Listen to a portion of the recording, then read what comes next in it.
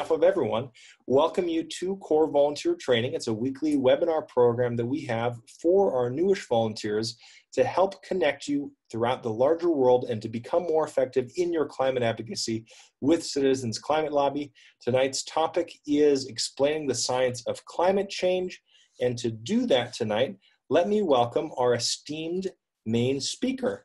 We have none other than the wonderful Dr. Sandra Kirtland Turner, who has been an assistant professor of paleoclimate and paleoceanography in the Department of Earth Sciences at the University of California, Riverside since 2015.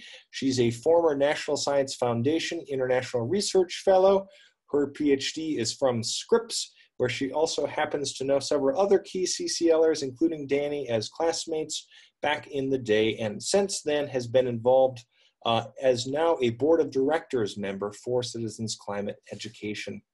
The three main points that Sandy is going to make sure to cover tonight include highlighting an understanding of the natural carbon cycle, as well as the basic concepts behind climate change, highlighting the importance behind the scientific method and peer review process, and how to really implement best practices in communicating this research with other community members and taking action to find out more information to connect with climate scientists local to your group. So to get us there, what we're going to do is a 5-part agenda. We'll have a carbon cycle discussion, how humans factor in discussion, a topic of the scientific consensus and going more in depth on that front, and then focusing on what we can actually do about it with a success story and some next steps. Pass it to you, Sandy, so that we can jump in and have a chance to really benefit from your knowledge tonight. Thank you for making it. Great. Thank you so much, Brett, for that great introduction. And thanks everyone for joining on the call. So I'd just like to start with a little bit of my personal motivation and my concerns in studying climate change and advocating for doing something about it. And I think that's a nice lesson I like to give, because I find it's really useful to always give a personal story, even when you're talking about the objective science behind climate change. And I was lucky enough to go down to the Antarctic Peninsula back in 2009 on a research expedition, and the poles, our North and South Pole, are some of the most vulnerable places to climate change because we see as the planet warms, actually the poles warm faster than anywhere else. And this also happens to be, of course, where all of our, or most of our ice is. And if you melted, say, all of the Antarctic ice sheet, we know that that would raise global sea levels significantly, about 60 meters or over 150 feet. So hugely would change the face of the planet, and also completely ruin this beautiful ecosystem. And so if we look back, as I said, both poles are warming faster than anywhere else on Earth. So if we go to the opposite pole, then the North Pole, we can see features of that, like the fact that Arctic sea ice is disappearing. And regularly you'll see news stories about having a summer sea ice minimum that's smaller than we've seen in the historical record. We also see that we're accelerating the melting of land-based ice all around the polar regions. And of course, that contributes to sea level rise. And furthermore, as we melt permafrost at the high latitudes, and that's frozen soil effectively, we actually end up releasing more greenhouse gases like carbon dioxide and methane that can actually exacerbate or accelerate the warming due to our own emissions of greenhouse gases.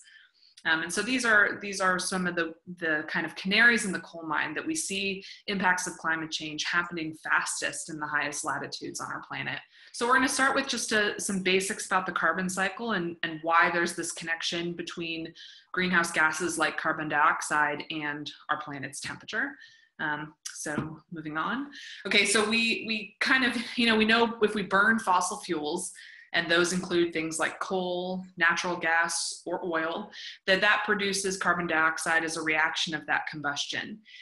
Fossil fuels are formed from organic material, the remains of once living plants and animals that have been buried, subjected to lots of heat and pressure, and turned into these fuels. And we are accelerating our rates of returning that carbon dioxide that was once trapped by those plants back into carbon dioxide in the atmosphere. So this chart, which on my screen just got a little bit distorted. Oh, there we go. This shows how we've been burning these various fossil fuels and releasing different greenhouse gases over the last few decades, from 1970 up until the end of the last decade.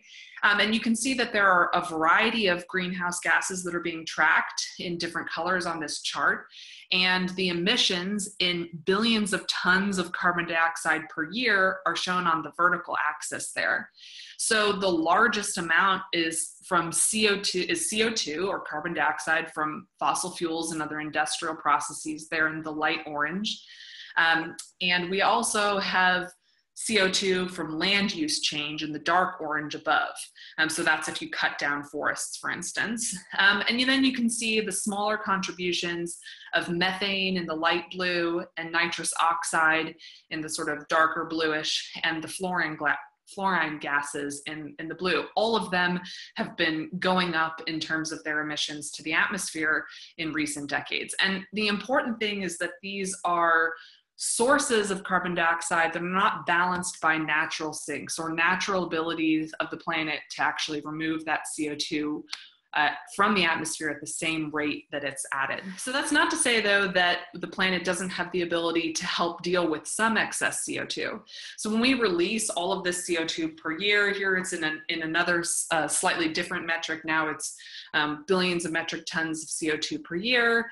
So that's a yearly rate. And you can see that in any given year, the CO2 that we've burned kind of goes into 3 different possible places by and large. Of course, it can go into the atmosphere. That's where most of it remains.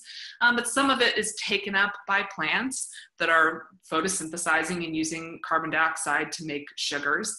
And then quite a significant portion is also absorbed into the ocean. CO2 gas dissolves really easily in water. That's, of course, why we make carbonated sodas using CO2. But this has negative effects because it can change the chemistry of the oceans and actually make the oceans more acidic. And so we care about all of this carbon dioxide from the climate perspective because carbon dioxide is a really effective greenhouse gas.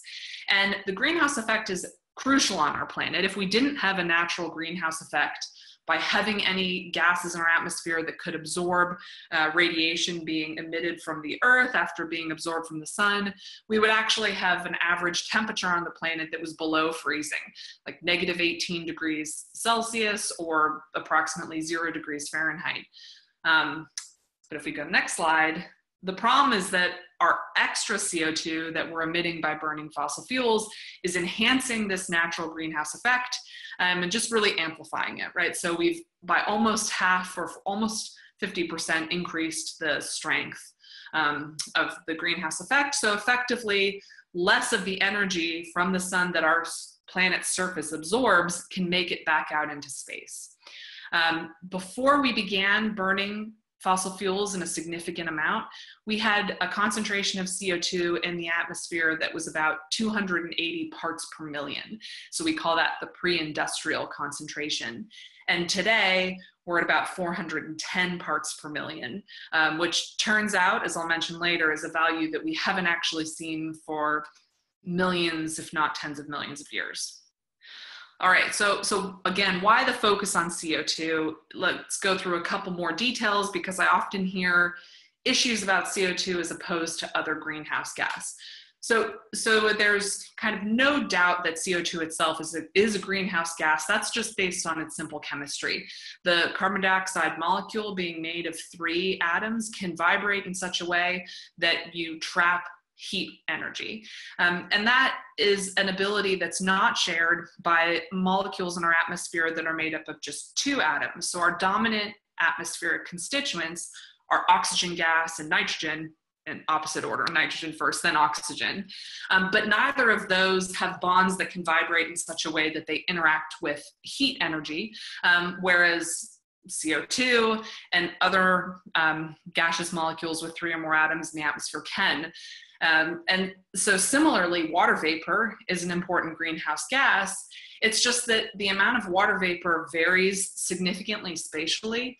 And actually, the amount of water vapor in the atmosphere is related to global temperature. So it changes in response to global temperature. And so we can actually think of our changes in CO2 as driving feedbacks in how much water vapor there is in the atmosphere, but the CO2 dominates the initial temperature effect. And we can actually kind of quantify this importance of different greenhouse gases by referring to something called the global warming potential. And there are two kind of factors that are involved in determining this for any given atmospheric constituent. And one is some of that basic chemistry, just how effective is the molecule at interacting with heat energy. But the next is how long does this particular molecule remain in the atmosphere once it's been released, say by burning fossil fuels. And carbon dioxide is particularly effective, not just because it interacts very strongly with the wavelengths at which Earth gives off energy, but also because it stays in the atmosphere for a very long time once it's emitted. An individual molecule can remain for hundreds of years. Once we've raised the concentration, it takes much, much longer than that for atmospheric CO2 to decline again. And so that feature means that carbon dioxide is really our most significant greenhouse gas, even though on a per molecule basis, methane might be more significant at absorbing that heat energy. It cycles much more rapidly through the atmosphere, so it doesn't have as large of an effect as carbon dioxide. Okay, so let's look a little bit more about humans' role in a lot of this. Why do we know that CO2 particularly is the cause of the recent warming? Someone might ask a question about correlation versus causation. We've observed global temperatures going up. We've observed carbon dioxide increasing in the atmosphere from human activities, but how do we know those two things actually go together? Well, we can look at a lot of the other things that are really important drivers of our climate. And ask and see whether or not they've changed. And we know that actually those things have either been steady over the interval of time that we've been monitoring increasing global temperatures, or if anything, they would be driving us towards global cooling. So for instance, we can look at solar activity and ask whether or not that correlates to the changes in global temperature we've seen. We can look at other components to our atmosphere, and none of those have the correlation that carbon dioxide does. And of course, we know mechanistically that CO2 should lead to trapping more heat and therefore a rise in global temperature. So we can just kind of look at this one particular example of solar energy, or how strong the sun is, in more detail. We've actually been measuring solar output via satellite measurements since the late 1970s. And this graph shows those data. So on the top, just for context, we're looking at this change from in global average surface temperatures. So it's relative to the amount of warming. So starting from 0, from some average period, and you can see this about 1 degree of warming in this interval in degrees Fahrenheit here. And on the bottom, we're looking at solar output that's been measured by these satellites. And you can see that there's a strong cycle. It's an about 11-year cycle in terms of solar output, but there's no trend over this interval. So this is an example of how there isn't a correlation between something that people might think obviously has an impact on climate, and we can rule it out in this case. So changes in Earth's orbit are also something that I hear about, because the relative position of how the Earth moves around the sun, of course, is very important for how much, or for what our planet's temperature is. The tilt of our Earth on its axis, of course, determines our seasons. And if someone has heard about the ice ages in Earth's past, they know that those ice ages are related to changes in the shape of Earth's orbit around the sun, determining how much energy we actually receive from the sun. But it turns out that these are very, very slow changes. And we also know very well how they occur. So we can really precisely calculate how Earth's orbit has varied both in the past and how it will vary into the future. And we can see that there's just no way that these kinds of changes could be related to warming that we're seeing over, a century to even decadal timescales. Let's see. So this kind of just goes into an emphasis more about this point that I mentioned earlier, that people have sometimes heard about the ice ages and use this as an example that climate varied naturally in the past when humans weren't causing those changes. And that's absolutely true, but should be in no way confused as though to say somehow that it suggests that we're not driving changes today. And in fact, when scientists study past episodes of climate change, it actually reinforces to us the link between carbon dioxide and temperature. So the example of the ice ages are a really classic one. This little graph here that's in the upper corner shows on the top a reconstruction of surface temperatures over Greenland, and on the bottom is reconstructed carbon dioxide in the atmosphere from ice core measurements. And basically what you're seeing here is, if we're starting over on the left side of the graph, that's today, and then moving to the right is moving back in time by 800,000 years. And you see CO2 going up and down along with temperatures going up and down. And we can so really strongly see this link between how much carbon dioxide is in the atmosphere and global temperature. So, rather than telling us that somehow it means that humans aren't important, it really emphasizes to us that CO2 is a very significant factor for global temperature through time. And we can actually go back even further in the past than that. And this is especially useful if we want to put into context our 400 parts per million of CO2 in the atmosphere today. This little graph now shown on the right-hand side of the slide are reconstructions of both first temperature on the left, and then, temperature on the right, and atmospheric CO2 on the left, by more indirect measurements than what we can do using ice cores. If we go back more than about 1 million years ago, we can't get ice from which we can measure CO2 directly. So we have to use all of these more indirect estimates of carbon dioxide concentrations. And that's why you get these big error bars, the gray lines on either side of the data set. But the key point I want to make here is that if you look at the scale on the top horizontal bar, if you want to get above 400 parts per million, the 500 is the first little tick mark. Now look at this vertical axis. You have to go down millions of years until you're confidently really above that line.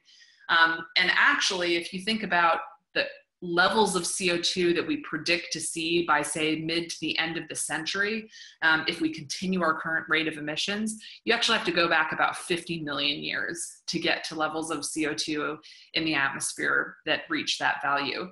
And correspondingly, we can see that what was happening to global temperature across this interval is it's going up and up as we move back in the past.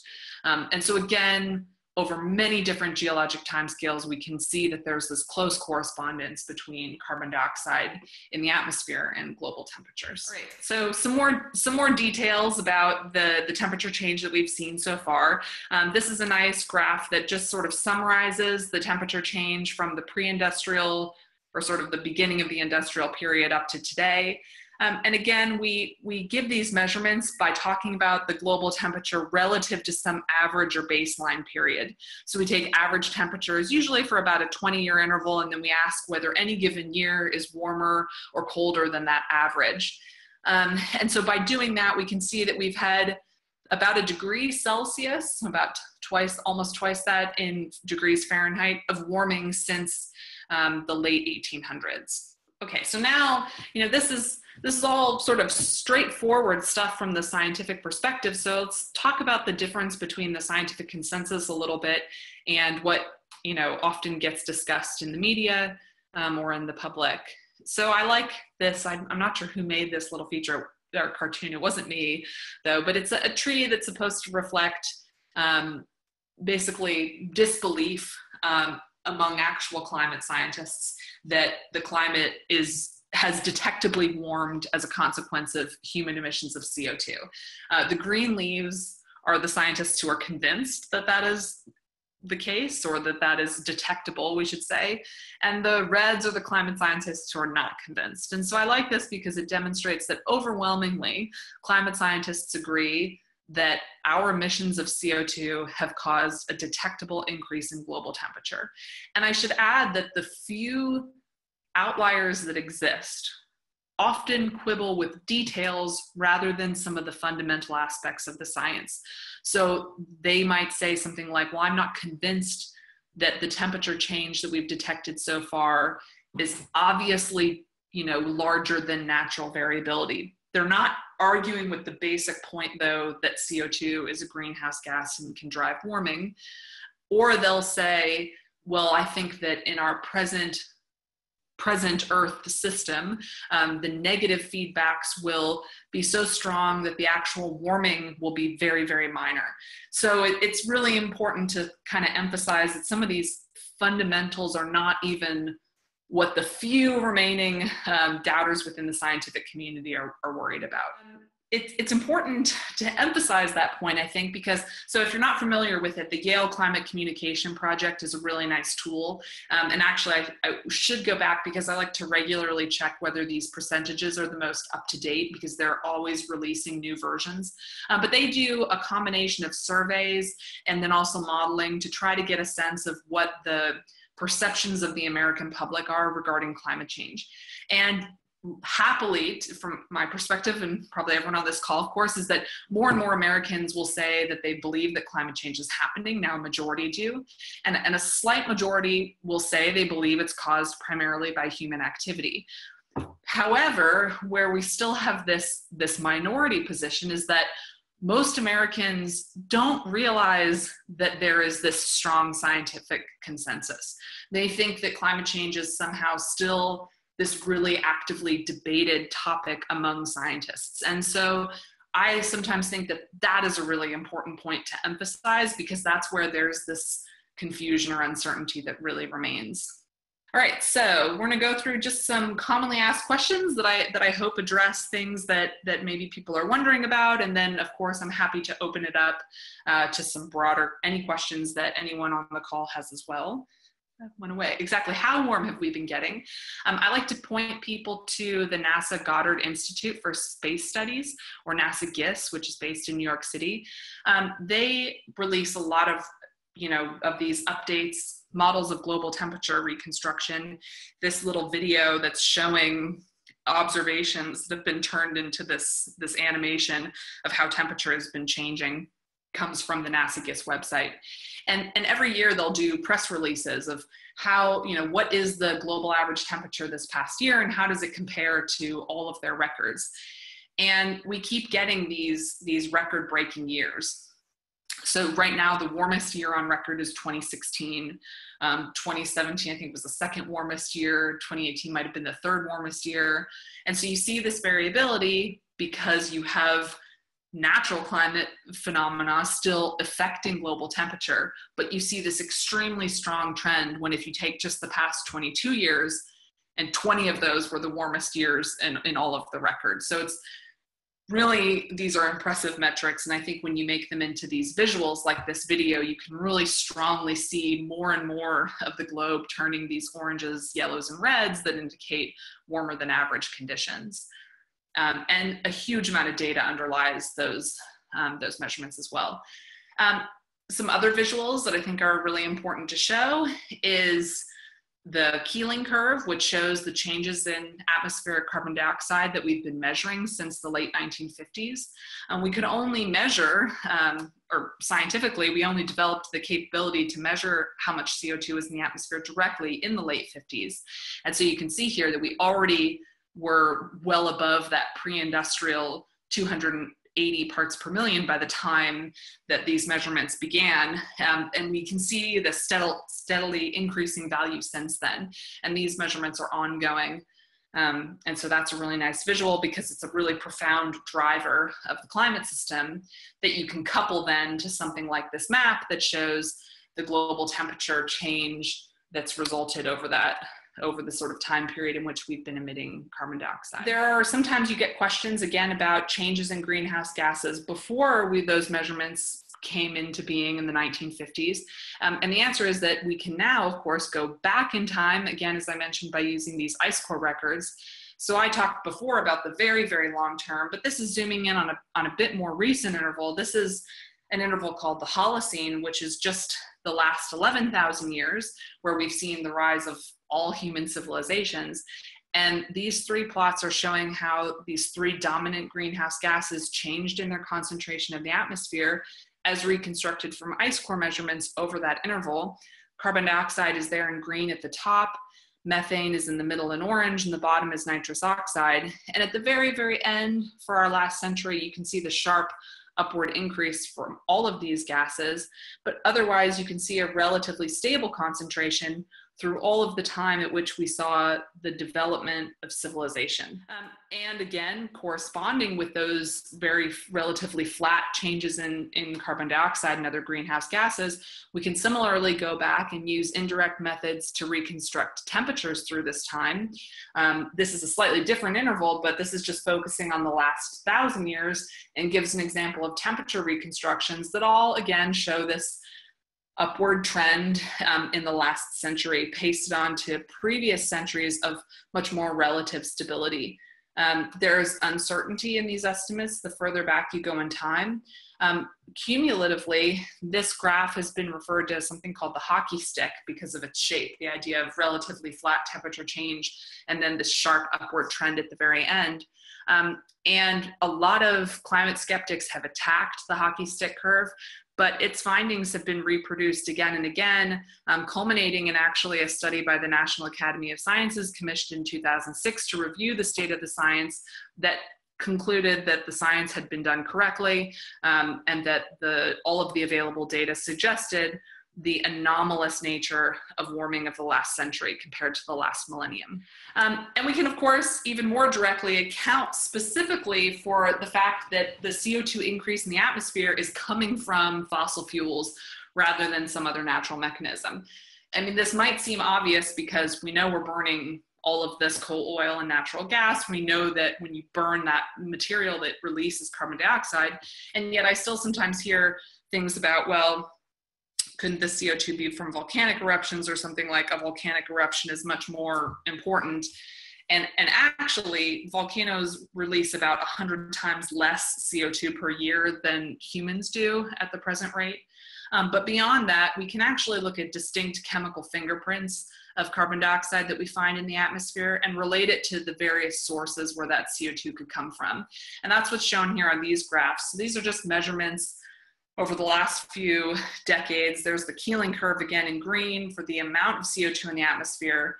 There's an oxygen plot, or I think, is that oxygen? Yeah, oxygen plot that sort of an unrelated to this particular point. But on the bottom panel, this little delta notation, little Greek delta, this is telling us a little bit about, as I said, the chemical composition, in this case, the isotopic composition of the CO2 that we're measuring in the atmosphere. The fact that it's been changing is because CO2 released from fossil fuel burning has a very different composition than the CO2 that was in the atmosphere to start with. And so as you, it's like, imagine putting a different colored dye into a tank of water, it'll get redder and redder and redder. That's kind of similarly what we're seeing with the change in this fingerprint of atmospheric CO2. And yet despite the fact that we've already released a lot of CO2, we could actually release much, much more. So I've been using some of these different metrics, but just as a reminder, a gigaton of carbon, which has this abbreviation GT, is 1 billion metric tons of carbon. We release about 10 gigatons of carbon in CO2 per year, close to 40 gigatons of CO2 per year because you include the oxygen. And again, that drastically is greater than emissions from volcanoes. If we add up all of the CO2 that we've released so far by fossil fuel burning, that's about 300 billion tons since the mid-1800s. If we continue burning carbon at the rate we've been going, we'll easily surpass 1,000 billion tons by the end of this century. But we have reserves of fossil fuels. If we just take what is currently known in terms of coal, oil, and natural gas, and this number is predominantly coal, we would have about 5,000 billion tons of carbon that we could potentially burn and release as CO2 to the atmosphere. So even though we've already created quite a problem, the problem won't go away because we run out of fossil fuels to burn. And if we continued to release carbon at the rate we've been going, what would the implications of that be? Well, I like to look at two different scenarios for comparison.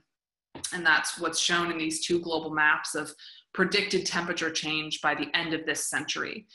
And the map on the left is showing a scenario in which effectively by the end of this decade, by next year, we stop increasing emissions of CO2 and we actually begin to sharply decline our emissions. And that will keep temperature change minimized, although it doesn't eliminate it entirely. You can see that, of course, everywhere has still warmed compared to this sort of baseline period.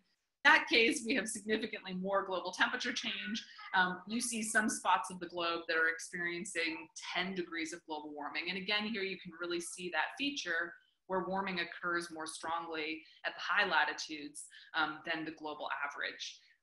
So I often find that when I talk about climate change, it can be obviously a very challenging topic and one that leaves people feeling very dejected or disheartened. So as CCL volunteers, we're trying to put a positive spin on things and say, you know what, this is a serious problem, but we've recognized it and we have something that we know that we can do. And I didn't get into this in detail, but what we know is that the sooner that we can have emissions of carbon dioxide peak and begin to decline, the better off we are. And that's exactly what the carbon fee and dividend proposal is meant to do. It's meant to have us peak our CO2 emissions and begin to reduce them rapidly. And that prevents the most extreme scenarios of warming and therefore the most extreme impacts of climate change. People often wonder, can you ever get a problem that's so diffuse and widespread caused by all of our activities to be corrected? And I like to look at the ozone hole as a positive story because this has a lot of parallels, right?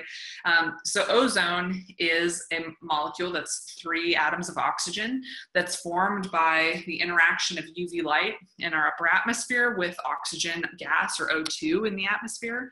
And it's always being created and destroyed. But it's extremely important because the ozone in our atmosphere is protecting us from harmful ultraviolet radiation from the sun. So we rely on ozone, not just when we're thinking about our own health. If we have too much UV exposure, it's carcinogenic, but even other ecosystems. So for instance, we know that as the productivity, how much photosynthesis happens in the ocean is really, really sensitive to UV. And so ozone is critical for protecting, all living things on the planet from the harmful effects of the sun. Well, unfortunately, towards the later half of the last century, some really bright chemists created what they thought at the time was a miracle compound of chlorinated fluorocarbons, or CFCs. And they are this non-toxic, non-flammable molecule. So it didn't appear initially to have any negatives. And it was used for many, many different things. CFCs were used as refrigerants. They're effective propellants for aerosol spray cans. They were used in plastic generation, for dry cleaning. I mean, the list sort of goes on and on. The problem is, and it wasn't discovered until decades after their widespread manufacture, when CFCs are released into the atmosphere, they're actually broken down by UV light, releasing chlorine atoms that then destroy ozone molecules. And that kind of sequence of events is what's shown in this little cartoon. And so scientists realized pretty quickly we had a serious problem on our hands. The continued use and release of CFCs was leading to a depletion of atmospheric or stratospheric, upper atmospheric ozone that could have devastating effects by exposing people and ecosystems to greater amounts of UV. Luckily, that was frightening enough for the global community for governments to get together and really think we need to do something about this. And really within a few years of the recognition that there was significant ozone depletion, particularly over the Southern Hemisphere, there was a meeting internationally in which countries adopted something called the Montreal Protocol, really just a few years, again, after the ozone hole was discovered. Like you can see in this graph, this is the chlorofluorocarbon content in the atmosphere is changing through time. And then after the Montreal Protocol was adopted, which included phasing out the use of these damaging CFCs, you could see the concentration starts flattening out. So our emissions drop dramatically, and therefore you sort of stabilize how much CFCs are in the atmosphere. And we can already see the recovery of ozone in the atmosphere as a consequence. So for various kind of dynamics reasons that I won't get into in too many details, like I said, the depletion of the ozone was really particularly extreme over the southern hemisphere. And so that kind of coined the term of the ozone hole. It's this region of reduced ozone concentration again, and that really was centered over the Antarctic continent. But it's been recovering and should recover fully by the mid to late century, this century. Again, because we took such rapid action to reduce our CFC emissions and level off, and ultimately then have those concentrations decline once we discovered the problem. So, you know, this is not an exact parallel. Obviously, CFCs have a different lifetime in the atmosphere than CO2. They have different kinds of consequences. But I like the general analogy that says there was a global problem recognized that was directly tied to human activities, economic activities. When we saw evidence of the problem and decided to act on it, we had a big impact, and we've already been sort of seeing ourselves correct that situation.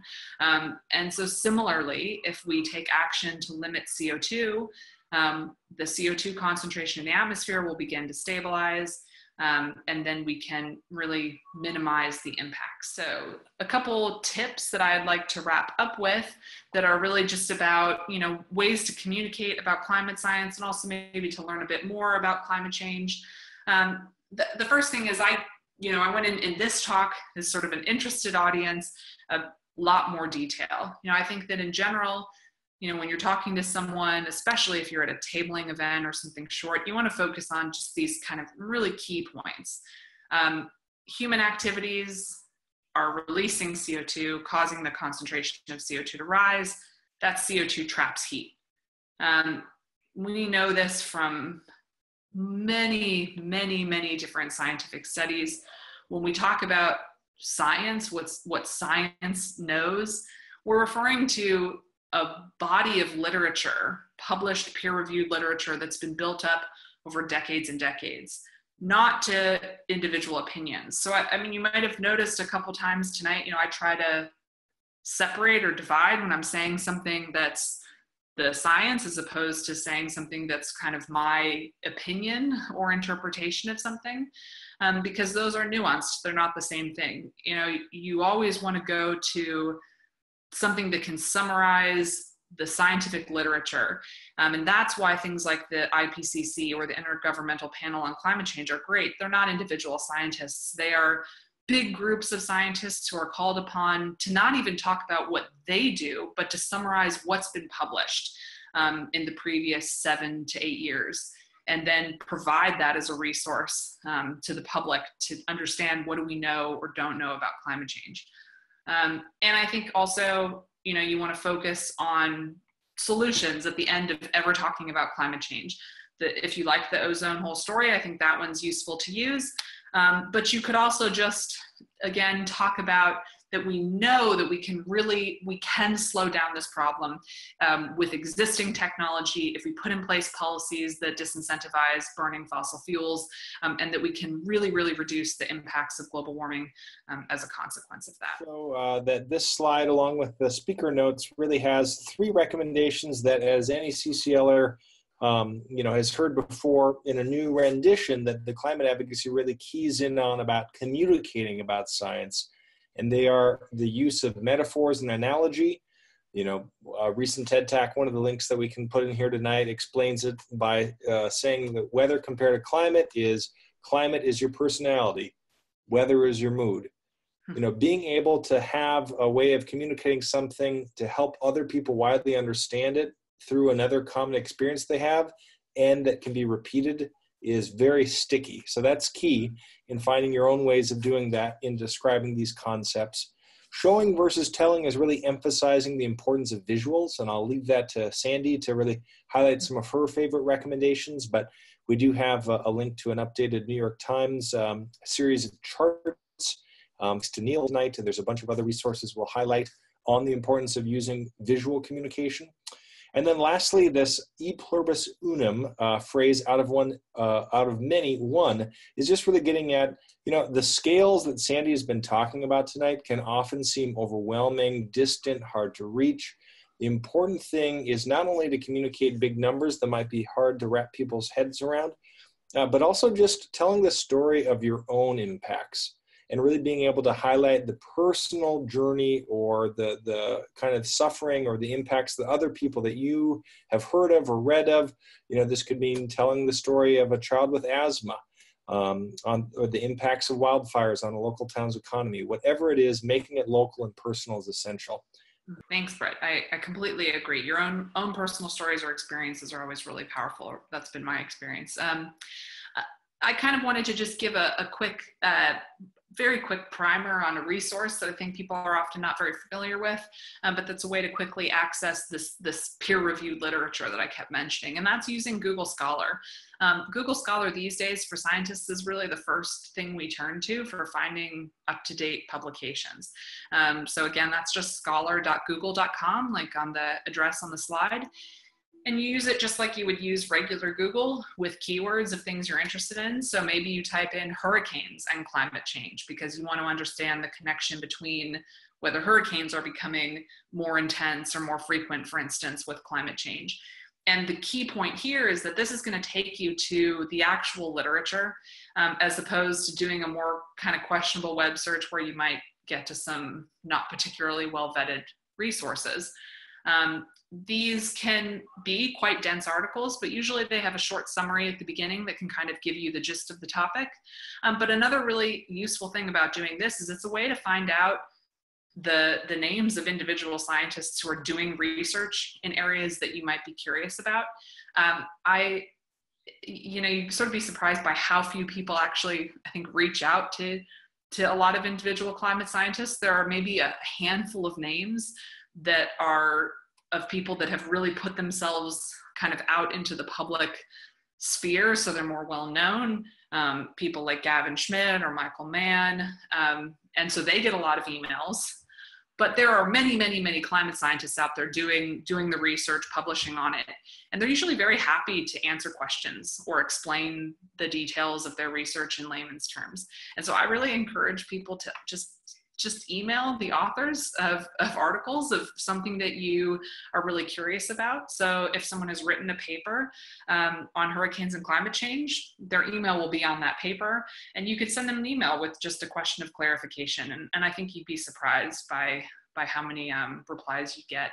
And it's also actually a way to maybe find out that there's someone who lives nearby to you at a local university that's doing this work and could be a world expert in the area, that you might end up being able to then reach out to for, coming to a CCL event that you're hosting or some other kind of, event, environmental event in your community. I know I have a lot of colleagues that we like to do this sort of thing. So it's just a way to find people. Sandy, this is just a short link. People have been asking about some of the resources and recommendations. I put those in the chat. I'll do that again here at the top. Do you want to say anything more about the power of visual information before I kind of wrap up with somewhere to go here? I think you did a really nice summary. I mean, I'm glad you put this link for the New York Times. Another, just one that National Geographic is wonderful for some really great visuals about climate change. So I highly recommend their website. If you just search through it for climate change, you'll find tons of visuals. But again, as I said, it's often useful to go directly to the scientific agencies that are producing these things. So I mentioned the NASA Goddard Institute earlier, and they're a wonderful place to go for these videos and photos of global temperature change on these maps. And also the National Oceanic and Atmospheric Administration, or NOAA, has a lot of visuals as well. So there's really these days no lack for being able to go out there and find some really well-made, cartoons or graphs or videos that you can use in presentations. Is just if you have any questions or feedback for Sandy or I, here is our contact information. We'd love to be in touch with you, and we really appreciate your leadership on this issue. We hope you found tonight's webinar useful, and we wish you luck in reaching out to climate scientists in your area and using these recommendations with your own communication. Thank you. Thank you. Good night. Good night. Thanks, Sandra. Thanks, everyone. Go